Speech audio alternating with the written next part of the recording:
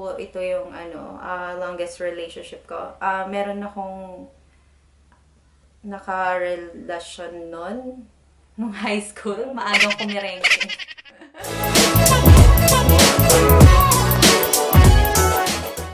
Hello guys! Welcome back to our channel. Nanay Reyna here. So, for today's video, ayan, nakita nyo naman siguro sa caption natin, get to know me tag, 20 questions, kasi natag ako ng aking kaibigan na si Wonder Pearl, na Queen of Canadian. So, let's start!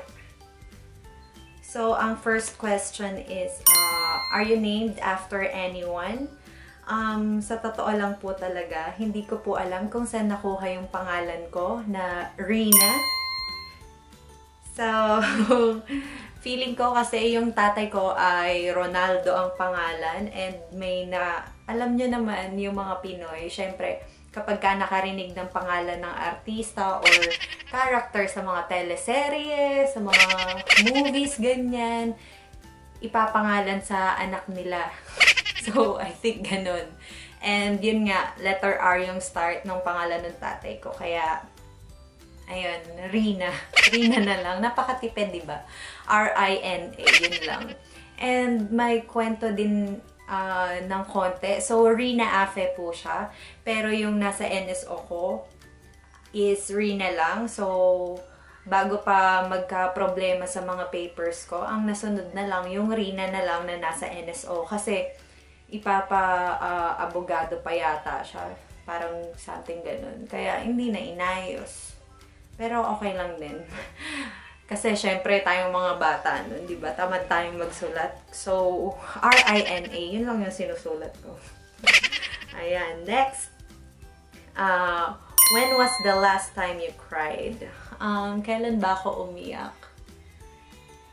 Hindi ko na matandaan. Pero siguro kapag minsan, ayun, namimiss ko yung family ko, yung mama ko, yung papa ko, ayun. Naiiyak ako. Ayan. Kasi 2018 ko pa sila nakita. So, ayun, miss na miss ko na sila.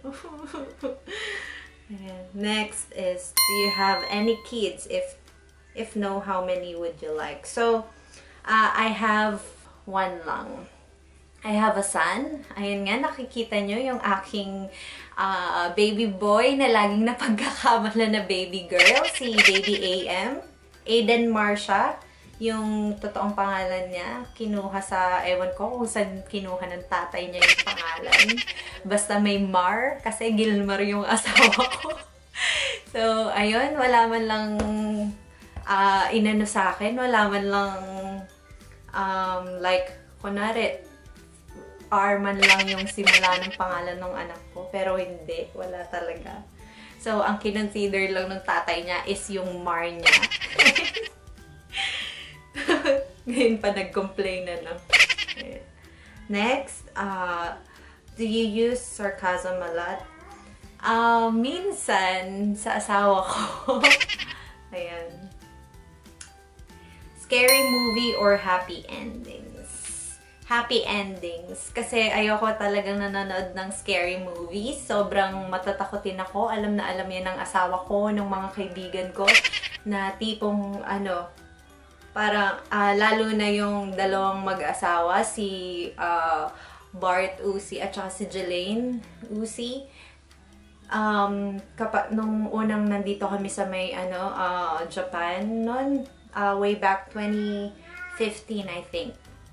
Ayun, sinasamahan pa talaga nila akong mag-asawa. Tabi-tabi kaming tatlo. Kapag duty yung si Lakay, si Tatay Gimo. Ayan.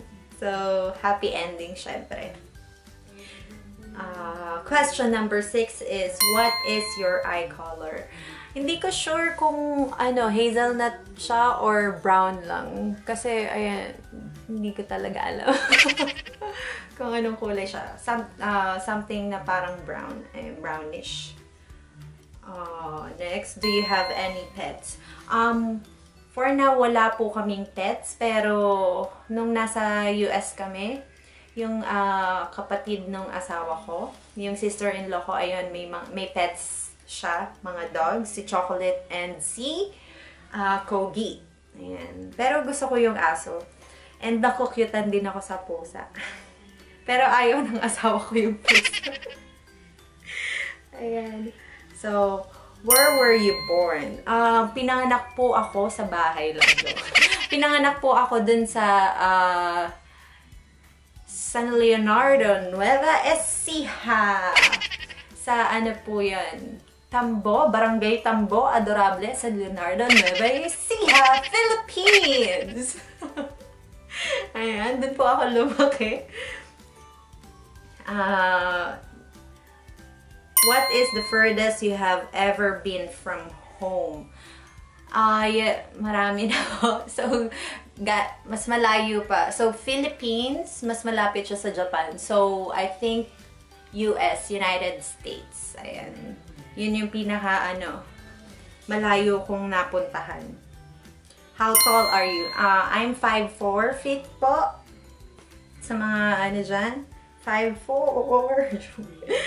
Yeah. What is your favorite drink? Animal, perfume. So, ang favorite drink ko, syempre, alam nyo na, ang paborito ng lahat, boba, milk tea. Milk tea po ang paborito ko. Animal, or ayun, feeling ko ang spirit animal ko is flamingo, kasi pink siya. And sabi ko nga, I'm a Barbie girl in a Barbie world. Charot. And perfume po, anything na pink. Pero ang pinaka-favorite ko po is yung Chanel. Ayan. Kasi, ewan ko ba kung kanino ko narinig, kay Alex Gonzaga yata. Ang sabi niya is, anything na pink perfume is mabango. So, naniniwala ako dun. Kasi pinky girl din ako. Ayan. So, next question is, what sports do you play or have you ever played? I think volleyball nung high school ako. Yun. Pero nung college na ako, wala na akong nilalaro. At busy sobra sa pag-aaral. Charot lang yun. Ayan.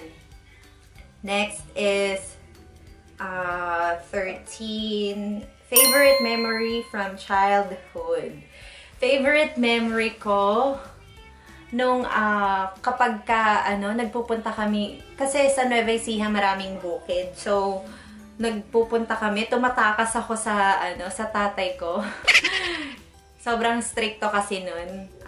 Tumatakas ako, meron, yung kaibigan ko, may tinatawag kami na White House doon sa gitna ng bukid, and then doon kami nagkikita-kita. O, tignan nyo. Pa lang yun, pangalan nito, elementary pa lang yun, gala na talaga. So, ayan, yun yung pinaka-favorite childhood memory ko, yung every time na magpupunta kami doon sa may White House. Kasi gitna siya ng bukid. White House yung tawag. May maliit siya na bahay. Tapos, white yung paint. Kaya White House yung tawag namin. Ayun. Tapos, every time na pupunta ako doon, pag uwi ko, wala na akong tsinelas. Kasi lagi akong sa ewan ko kung anong tawag doon. Lubak ba? Lubak? Basta lagi akong napupunta sa sa para siyang putik, tapos hindi ko na makuha yung tsinelas ko. So, ayun. Kaya lagi akong nabibisto ng tatay ko. Kasi pag uwi ko, wala na akong tsinelas. Ayan. Next, are you extrovert or an introvert? So, before, introvert po ako. Pero, natutunan kong maging extrovert nung lalo na nung umaakyat na ako ng bundok, nung nasa Pinas pa ako, lahat gusto kong itry. So, parang, para ma-cope yung fear ko, na parang hindi ko kaya itong gawin, ganyan. Ayan. Sumali ako sa, mountaineer group nung college ako. So, ayun. Extrovert na ako. Do you consider yourself a good cook? Oh my God! Lakay! I'm a good cook ba? Yeah. Oh, yeah daw. Narinig niyo ba yun? So, ayan. I considered myself as a good cook para sa aking asawa. Ayan, dati po talaga, kung maano nyo, wala talaga akong alam lutuin. Yung asawa ko yung laging nagluluto sa akin. And kung mag-try ako magluto, kahit hotdog pa lang nun, nasusunog! Oh my God. Pero, ayun nga, sabi ng mama ko, before ako nun mag-asawa, sabi niya, kailangan mong matutong magluto kahit konti. Parang ganyan. Kasi, syempre, ano yung kasabihan? A way to a man's heart is, ano yun? In his stomach? Hindi ko alam. Basta something ganun yung kasabihan. So, ayan, nag-aral ako magluto. And nood-nood lang ng YT, kay GC Clips. So, ayan. GC Clips po. Masarap magluto. Yun, fina-follow ko yung mga niya. Yung mga kalutuan. And sobrang easy po i-follow talaga. Ayan. What is your favorite gadgets? Siyempre, ito po ang aking favorite gadget. Regalo po ito ng aking asawa. Ayan, nag-start ako mag-vlog dito. So, ngayon ang ginagamit ko yung Sony A600 na camera ko. Na bili sa akin ng asawa ko. First time ko pong gamitin tong camera na to. Kasi usually, ito lang yung ginagamit ko na camera. Ito po. Pang-vlog, itong phone na to, all-in-one. Kasi, syempre, mommy mode lagi. So, lahat ng nasa bag ko, puro gamit lang ni Aiden. So, kailangan kong i-maximize. Kaya, ito lang po ang gamit ko. Ito ang pinaka-favorite kong gadget. Ayan. So, next question is, what is your longest relationship so far? So, ano lang po, sobrang masaya ako sa relationship ko. Sobrang contented ako sa relationship ko ngayon. Masaya ako. Pero, I think hindi po ito yung longest relationship ko. Meron akong naka-relasyon nun, nung high school. Maagang kumirengking. So, I think mga yun, hanggang 7 years, parang ganun. So, ayan. Pero I'm happy. Sobrang happy ko po ngayon and contented sa dalawa kong lalaki. Si Aiden Mar at si Gilmar. Bukod sa aking tatay at kuya. So, ayan. Next question. What's your favorite thing for breakfast? Favorite, before, lang po, hindi po talaga ako makape na tao before. Pero nung naging mommy ako, ayan, every morning, nako-complete yung aking, parang nare-recharge ako kapag may coffee. Coffee and Hawaiian bread. Ayan, lagi akong binibili ng tatay ko. Ni Tatay Gimo.